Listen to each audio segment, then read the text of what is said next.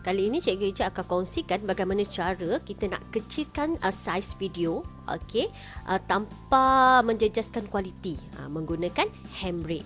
Okey, jadi kalau file ni besar, video besar, kadang-kadang kita nak send pada seseorang, dia akan makan masa yang lama. Okey, dan untuk seseorang itu download video tadi pun akan memakan data yang banyak. Jadi apa cara dia? Okey, senang saja. Mula-mula buka je Chrome dan type handbrake.fr.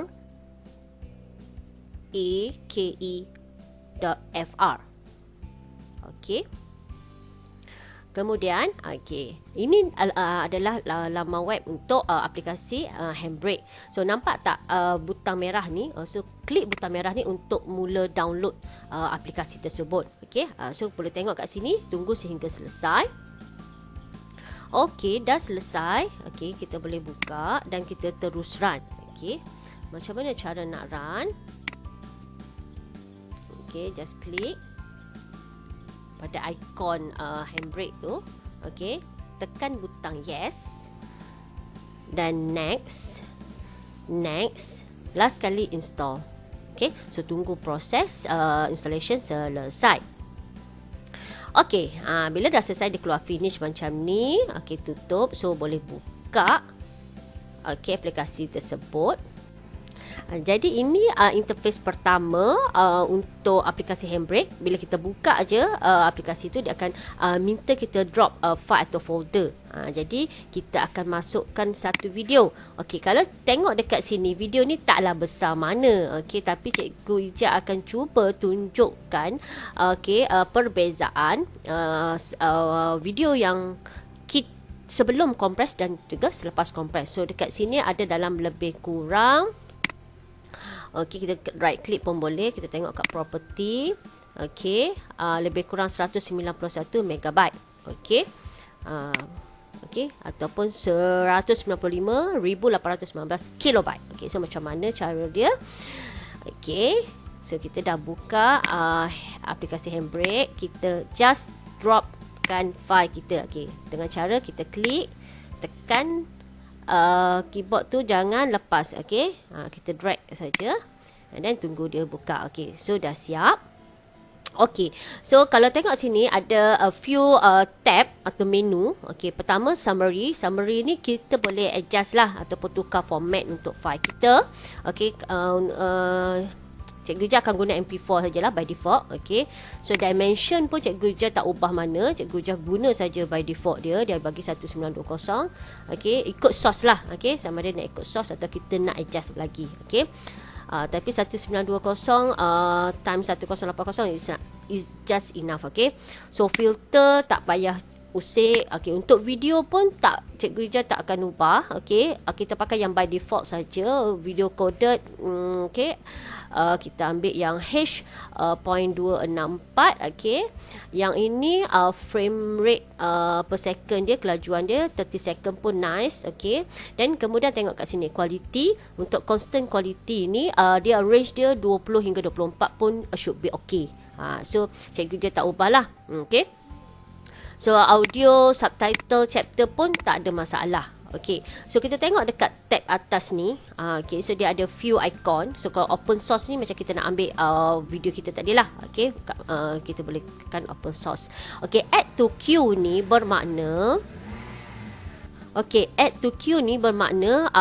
kita nak compress lebih daripada satu file. So kita kena letak dalam queue lah. Okey, so kita pilih yang ni. Okey, tapi kalau satu tak perlulah. Okey, start encode ni bila kita dah ready untuk compress, kita tekan saja. So yang ni queue dia akan tunjuk lah. Okey, queue berapa video. kali untuk yang lebih daripada satu lah, dia akan tunjuk berapa dah video yang telah selesai macam gitulah. Okey, dan preview kita ada masalah. Okey, untuk compress satu file saja, kita nak set output video yang telah decompress, kita just boleh klik dekat browse ni je. Okey, so kita browse, kita pilih. Okey, Cikgu Ija biasanya akan gunakan desktop. Okey, sementara lah. Okey, and then klik dekat video ni, contoh. Okey, So kita boleh save dekat sini. So location kita akan duduk kat sini lah nanti output kita. Okey. Tapi kalau kata file kita tu lebih daripada satu, so macam mana cara kita nak set kat output kita? Okey, kita pergi pada tools, pergi pada preference. So nampak tak sini? Ada output file kan? So klik output file and then browse macam tadi juga. Okay, so kita boleh cipta satu folder. Okay, right click. Okay, just choose new then folder. So kita buatlah compress. Okay, like that lah. Then select folder. Okay, kemudian dah set untuk folder. Okay, dan kita tekan back. Kalau satu video je tak ada masalah. Nak tekan dekat browse je. Itu tadi kaedah jika lebih daripada satu file. Okay, so dah settle, tak ada masalah. Just start, tekan start and code. Okay, so dia akan tukar color red lah, color merah. Okay, dan kalau perasan dekat bawah ni dia ada progress information dia. Okay, so ada bar warna hijau. Kemudian kita tengok lah, dia ada percentage. Okay, selesai proses. Kemudian ada time remaining. Okay, jadi kita tunggulah sehingga proses ini selesai. Okey, bila dah selesai, boleh tengok kat sini perbezaan antara dua file. Pertama, file yang belum kompres. Yang kedua, Cg Ija dah kompres menggunakan handbrake. So, nampak perbezaan dia sangat ketara kan? Okey, dari segi saiz dia. Jadi, bolehlah guna untuk menjimatkan storage device cikgu. Okey, jadi kita tengok kita akan buat perbezaan antara dua file ni. Tengok kualiti dia okey tak? Walaupun saiz dia dah dikompres. Sebelah kiri adalah video yang telah dikompres menggunakan aplikasi handbrake, manakala di sebelah kanan video original. So kalau kita tengok kualitinya masih sama.